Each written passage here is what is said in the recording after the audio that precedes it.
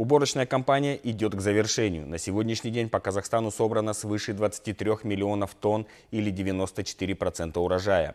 В связи с этим в Северо-Казахстанском областном акимате прошло совещание с министром сельского хозяйства Республики Казахстан Айдарбеком Сапаровым и главой региона Гауезом Нурмухамбетовым. Тему продолжит моя коллега. Уборочная площадь в этом году составляет 4,4 миллиона гектара. Из них зерновые и зернобобовые размещены на площади 3,3 миллиона гектаров. Обильные осадки создали трудности для своевременной уборки урожая. За период вегетации за 90 дней осадка выпала 1,5-годичная норма от 320 мм до практически 450 мм в разрезе наших районов.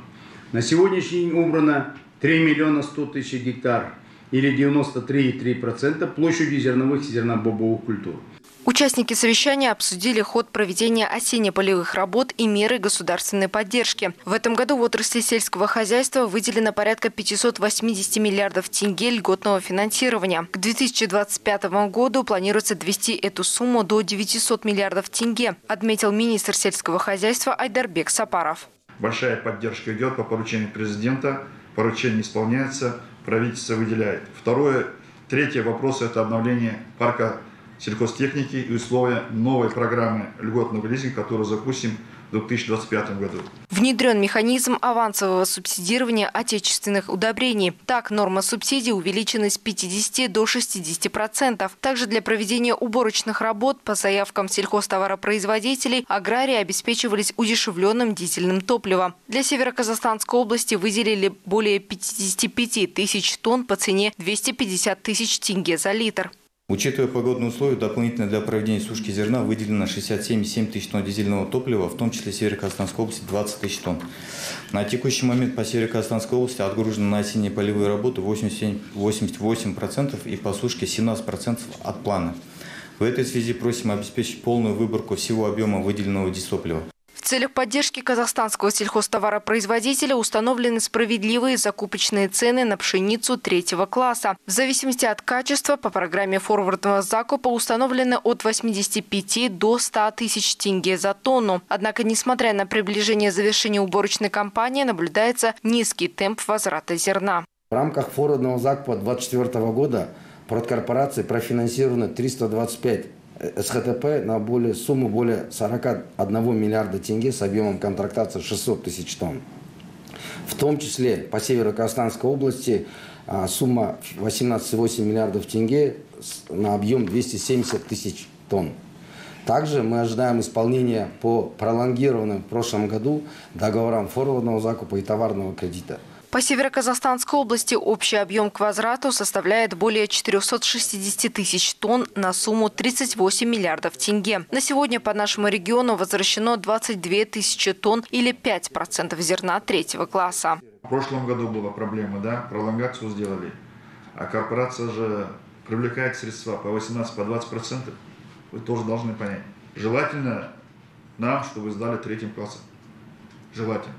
Все равно я смотрю, вот сейчас на сегодняшний день, кто сдал на элеваторы, 56% третьего класса идет. На совещании участвовали руководители сельхозформирований, акимы районов и аграрии по селекторной связи. Директор департамента Министерства сельского хозяйства Республики Казахстан Жанар Маханова рассказала им о выгодах госпрограммы «Кең-дала-2», в рамках которого фермеры могут получить льготный кредит под 5% годовых для проведения весенне-полевых работ. Еще одно преимущество – фермер обеспечивает лишь 15% от залоговой суммы. Остальные 85% гарантирует фонд «Дому». Государство предлагает аграриям отличную возможность для проведения посевной кампании 2025 года. Хочу отметить слаженную работу с фермерами. Показали социально-предпринимательские корпорации. Это всех зерносеющих регионов. Очень молодцы. Акмолинская, Кустанайская и, конечно же, Северо-Казахстанская область. По Кең-дала 1, 2, через СПК, вот все эти схемы Северо-Казахстанская область в целом освоила у нас 60 миллиардов тенге. Основной программой кредитования является Кенгдала. В рамках нее финансируются фермеры для проведения полевых работ. Государственная поддержка по программе увеличивается из года в год. Если до 2022 года общий объем финансирования у нас не превышал 60-70 миллиардов тенге, то уже после мы увеличили объем финансирования до 140 миллиардов тенге. Мы увеличили эти займы до среднесрочных, соответственно, увеличили сроки до марта года следующего за финансирование. На сегодня заключены договора лизинга на сумму 176 миллиардов тенге. Это составляет 80% исполнения годового плана. Впервые у нас из всего объема, это 137-138 миллиардов тенге, приходится на отечественную технику, что составляет 78% от общей профинансированной суммы. Данный показатель в прошлом году составлял порядка 50-55%. А если брать за последние 3-5 лет, то доля отечественной техники не превышала 20-30%. Всего по Казахстану порядка 300 тысяч хозяйств. Из них 180 занимаются растениеводством. По итогу совещания отмечено, что фермеры региона должны быть проинформированы о мерах государственной поддержки. Камиля Хамдульна, Анатолий Белонок, служба новостей.